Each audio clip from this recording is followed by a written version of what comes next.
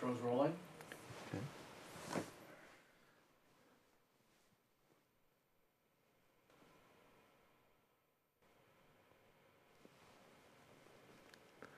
Welcome to Keiretsu Forum Presents. I'm Adam Henderson, currently COO and Director of International for Keiretsu Forum. Happy to have you this evening. We're traveling around the world again today. Our last event we did public venture capital. Today we're educating entrepreneurs worldwide as our theme. Many of you know about Keiretsu Forum. Keiretsu Forum is worldwide. We have 53 chapters in 26 countries on 4 continents. And we have over 3,000 accredited investors that are a part of that ecosystem where we fund early and late stage companies. And I'm very excited today. We have a great program. We've brought in 2 wonderful people who are part of educating entrepreneurs worldwide. I'd like to introduce Bruno Iafelice. Welcome. Thank you. And I would like to welcome Antonella Demaio. Welcome. Thanks for inviting us. Welcome. And so let's start with you, Antonella. You have a law firm in Bologna. It's Studio Notarile Demaio. Yes, Studio Notarile Demaio is a law firm in Bologna. Exactly, it's a civil law notary that is in the lawyer in charge of corporate law and real estate. And I'm very passionate about law and I'm very passionate about technology. That's why I'm here in Silicon Valley. Wonderful, thank you. And your role is with TVLP as you provide the legal work and legal services to help the entrepreneurs come over from worldwide into the Silicon Valley and be educated? Yes, we do entrepreneurship programs for people, entrepreneurs all over the world. We collect applications from 40 countries, 40. And mostly Asia, Korea, China, Brazil, and Australia. And we prepare all the legal stuff, all the applications, the form, faculty contracts, and all is needed. Great. So you make sure all the technical details are taken care of so we can get these wonderful entrepreneurs over to the Silicon Valley. And so Bruno, let's talk about you. And so you're the CEO of TVLP Institute Silicon Valley. And why don't you tell us a little bit about yourself and then tell us about TVLP Institute Silicon Valley? Yeah, sure. When I started my career as a scientist, so I worked in developing sensors to study tumor cell and later to study the cell metabolism. I did it starting in Italy, where I was born, and then I moved to Germany, to Berlin, and then I moved here. And here I got really excited about venture capital, angel investments, and entrepreneurship. So I was able to bridge my knowledge in science with entrepreneurship, so the ability to transform an idea into a product and something that can really change the world. So now with the TVLP Institute, we help entrepreneurs from all over the world to come here to Menlo Park to learn the wonderful mindset of this valley, full of people that are risk takers, that they know about technology, they want to build something new and change the world. And when those entrepreneurs are back home, they can share this knowledge, they can create wonderful ventures there. That's wonderful, and as you know, with Keiretsu Forum, we share that wonderful mission and interest of educating. That's a big part of what we do, and we've had the benefit of having your groups come to our Silicon Valley chapter meetings and share in the experience with our entrepreneurs and our investors. And when they're coming over here, there's a basket of things that they're learning, right? And you hit on some of them. Tell us, how important is the Silicon Valley? And I say the Silicon Valley, it's really the Bay Area, right? Whether you're in San Francisco, the East Bay, the South Bay, Silicon Valley, the North Bay, we've adopted a culture and a way we go about business that I see with the ecosystem of entrepreneurs. And tell us what the worldwide entrepreneurs who you bring over, what do they get out of this? Well, we give them a structured program. We have 4 different programs for entrepreneurs. If they are if they are entrepreneurs or small team, and then we have also another program for corporate executives. So those that are employed by a large company, especially from Asia, and they want to get this entrepreneurial mindset to do their job in a better way. So when they come here, it's a structured program. Usually it lasts 1 week. It's a very intense program. So they have classes, they have laboratories where they apply what they learn in the class, and then they have meetings, and they meet with a lot of investors like the Keiretsu Forum members. That gives them a really, so they learn the basic in the class, and then they learn also from the real life, talking to those amazing people. That makes really unique. I was born in Europe, as I said before, so coming here, I also understood, how powerful is this mindset. When I talk to people that comes from abroad, they say, wow, Silicon Valley is so, amazing place to be. It's a so different culture. It's very open. You can take a risk. You can build your venture. Everything goes very fast. So people here like to succeed, or something that does not work. It's better, to fail fast and move to something else. So it's so unique that probably for someone living here that grew up here, it does not sound like, so special, but it is special. It's very unique also to compare it to other parts of the US. So that's part of the program. Our programs, they want to generate a change in the mindset. And then we have different programs. We have a program for entrepreneurs that are just starting, and they want to understand, it's better that I develop this venture or I develop that venture. So should they solve this problem or should they solve that problem? So helping them to decide and getting started, how to attract the first clients, how I can analyze my market and make sure that there is a market for my project. And then we have a second program about raising capital and running a venture and getting to grow. And the third program about partnership, leadership, so running a larger organization and attracting talents and being a good leader. So our process, we select entrepreneurs, they have to apply. We select about 12% of the applicants, so they have to send an application. They go through an application process. We want to make sure that they are very committed to do this, also because coming here, it's a challenge. Yes. So they travel from abroad, they stay 1 week. It's so intensive program. It's a very emotional program also. Wow, yeah. So people sometimes, they get tired, but they are committed because they want to learn, they want to meet as many people as they can. So going through the process, so we really want to select the best people, best talent, and we want to make sure that when we create a class of people, they can also learn each other. So they have different age or they have different background. So someone that is more like a business person, another one that is more a scientist, and they can learn each other by staying part of the same program. That's absolutely fantastic, and I think with the groups that have come over that I've seen, it's very interesting because when we've introduced them to our process at Keiretsu Forum, and they're in the room with the investors and listening to the presentations, and then we've sat in a conference room to the side and explained to them what's going to go on.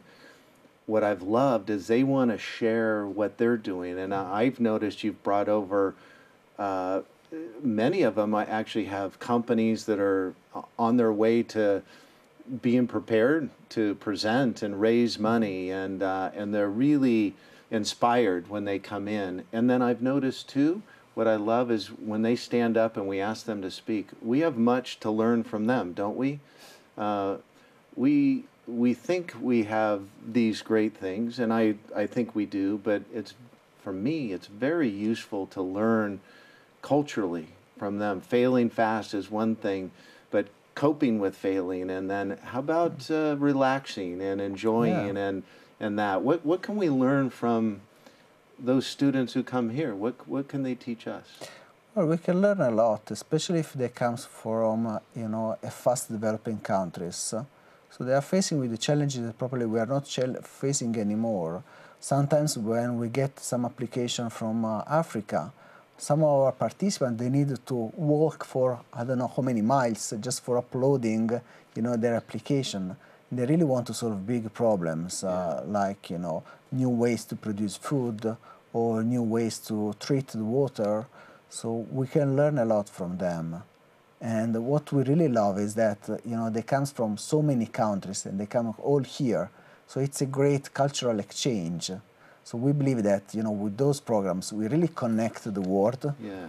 And they make also some friendship, and then, you know, they keep meeting when they are abroad. So we also want to organize also some reunion events.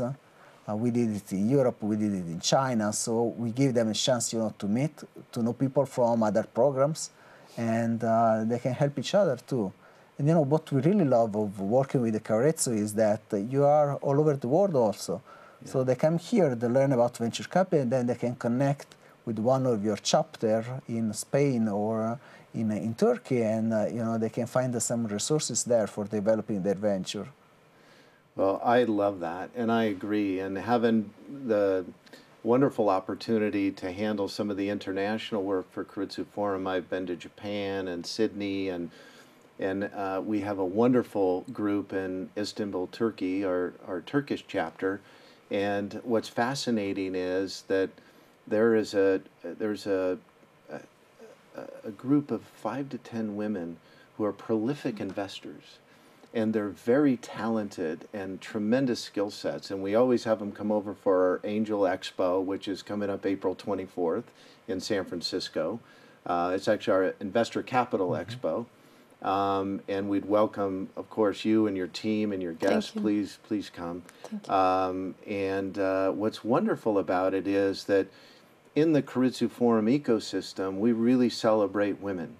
And the last expo that we had, Wells Fargo sponsored. It's a wonderful sponsor with us, Wells Fargo. We had 12 women entrepreneurs who were founders and CEOs of companies in the Keiretsu Forum ecosystem. And again, they're from all over the world. And so maybe, Antonella, let's talk a little bit about when the process and maybe you're now seeing the cross-border ecosystem of entrepreneurs, and how do women and the women in Europe and their activities in being young entrepreneurs and the Silicon Valley or this area. Tell us what you see happening. We collect quite many applications from women, and we have some scholarships for them. And we realized that when they come here in Silicon Valley and they meet these very interesting people, for example at Keiretsu event, they get very inspired from the culture and all the things they can see here. So it is very useful for them because they can afford something that could not afford with your own resources. So, and that is our contribute to female entrepreneurship, and we are very happy to do that. Well, that's a wonderful mission. And can you tell us a little bit of the technical parts where you handle the process of putting this together as an attorney in Bologna and then spending time in Italy and here and working with the entrepreneurs all over the world? What is the process like for them to get them over here properly and taken care of? Well, usually when we collect application, there is an admission team who takes care of them, and they are selected there is a commission, and they select the best projects. So they go through this admission process, and then we send our technical form, they sign, and then they're in. It's quite easy to... Okay, fantastic. We also publish a lot of articles, also to help them, you know, to have some legal framework. So part of our job, in this case, part of her job is studying, you know, the venture capital law here that is so well developed, and then adapting to the European legal framework. Oh yeah, that is very interesting to, you know, the legal form about venture capital are so developed here, and it would be great, and it's great to see how they are structured, and to bring the same stuff in Europe, where venture capital is less developed. Yeah. Do you see a trend in development with this cross-border education? Are you seeing the trends change, or is there a greater adoption of sort of the mindset, if you will? Yeah, we're seeing like really booming those programs. Entrepreneurship probably just a few years ago, entrepreneurship was just for people starting a company. You want to be an entrepreneur, you want to quit your job, and then you want to learn something more about entrepreneurship. But now it looks like it's interesting for everyone. A lot of our participants, after joining the program, they don't start a company right away. They may decide to come back to find, a regular job, and then after a couple of years, they start their company. Or they start a company, then, I don't know, they get to sell it, and then they move to a regular job like an employee. So there is a lot of those, cross-contamination. Yeah. It sounds like entrepreneurship is really becoming, a cool thing, attracting all the people that give them kind of additional skills to do to do their job in a better way. And also, all over the world, also in Asia. In Asia, I think usually they want to acquire some skills as leaders. It's a different culture compared to the US or Europe. Right. And now, they are very interested about entrepreneurship. So we have some corporate clients from Asia, big companies that they want to, give a chance to their employee to start thinking in a different way. So instead of having a structure, top-down, very vertical, to have a more horizontal structure where everybody can say, look, I have an idea. Can I develop this new product? I think it can be, can really make an effort on the company. We have so many examples here of a product that started in this way. Right. Like Gmail started Google from some of their employees. That was not a project coming from top down, but was the opposite. That's great. Is that maybe one of the real eye-opening education things? Flatter organizations, participation from the bottom up, because ideas come from everywhere, right? Yeah, it comes from everywhere. And a big word now is digital transformation. So companies, they want to start thinking in a digital way. They want to use technology, AI, VR inside the company. And doesn't matter, it's not only for building a new product, but also for a new way to do marketing, a new way to engage the clients. So they really want to come here, especially the large companies. They want to see innovation trends and how those can have an impact, on their business in the near future. Well, that's fantastic. And so, when you're sorting through the applications of the entrepreneurs that would like to come over, what are some of the questions that are on there that tell you that these are the people we would choose to bring over? What can you share with us some of them? Yeah, sure.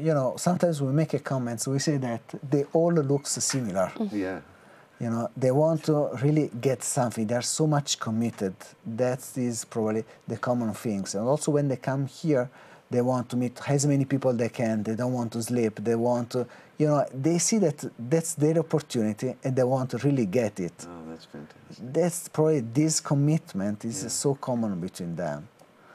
Wow, that's inspiring, isn't it? Yeah. And I've noticed that when your groups come, they're just ready. They're open and ready and willing, and it's absolutely spectacular. How can we help too? We have a large ecosystem. All of our members are formerly of corporations. They've sold companies, built companies. We have a wonderful ecosystem of people.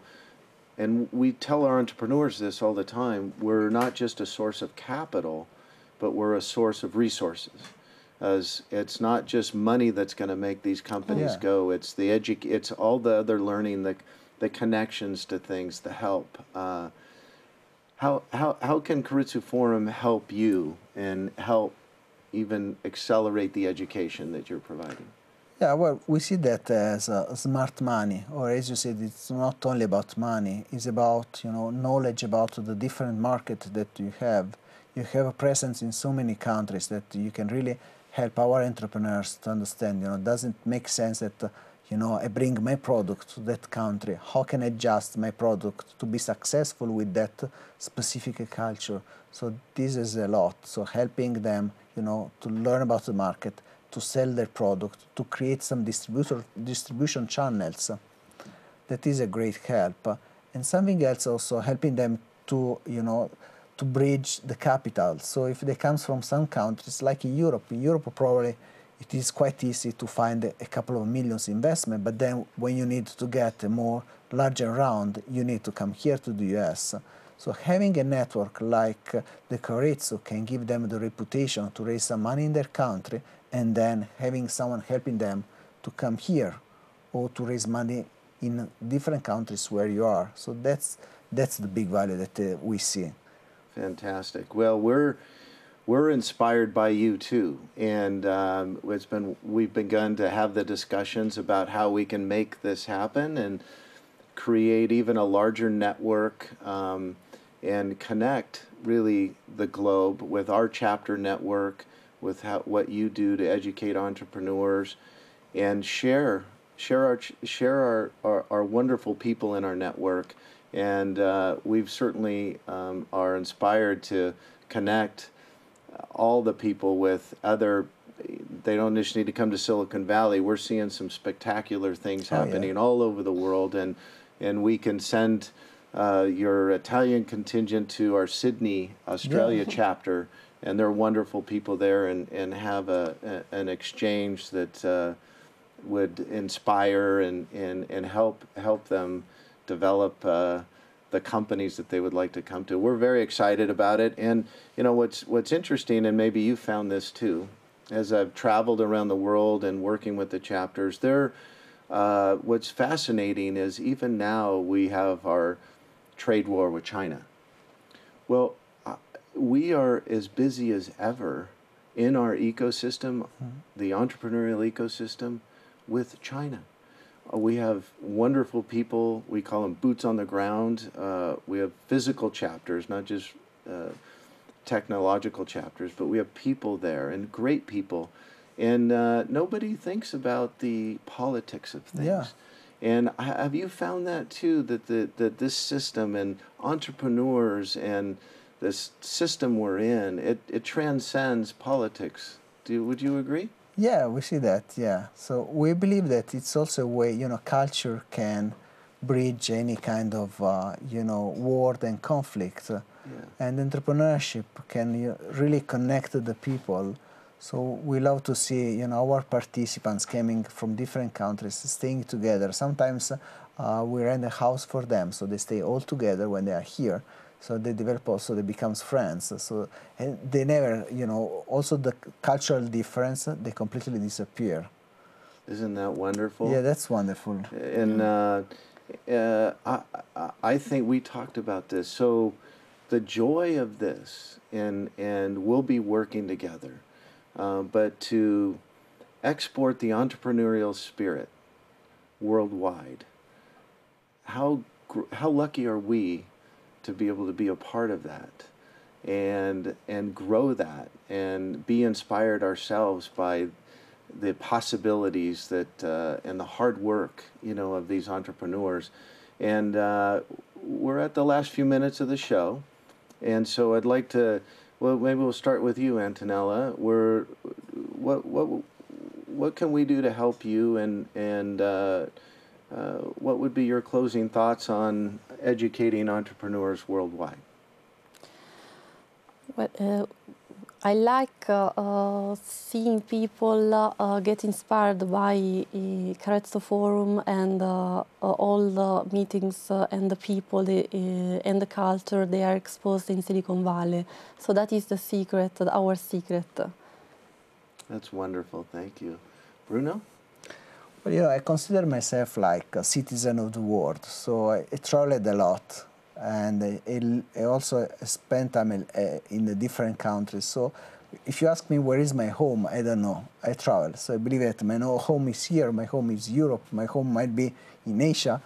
So I think that, I like to think that we are all connected, all together, and we have to build more, opportunities like this, to having people traveling, meeting others, and stay all together in a nice way.